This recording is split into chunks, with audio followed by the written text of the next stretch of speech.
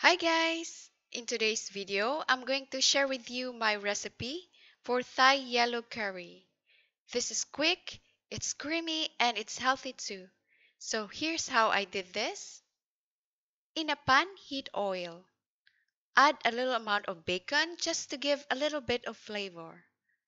Render bacon until it starts to get brown. Add yellow curry paste, mix, add water, and potatoes. Cook until the potatoes are half cooked. Add shitaki mushroom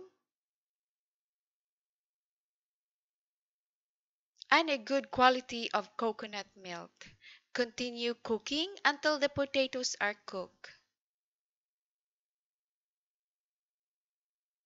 And lastly, add baby spinach. Boil for 1 minute. And now it's ready to serve. Serve with white or brown rice. So here it is, guys. I hope you like this recipe. Thank you so much for watching, and I'll see you on my next one. Bye, guys.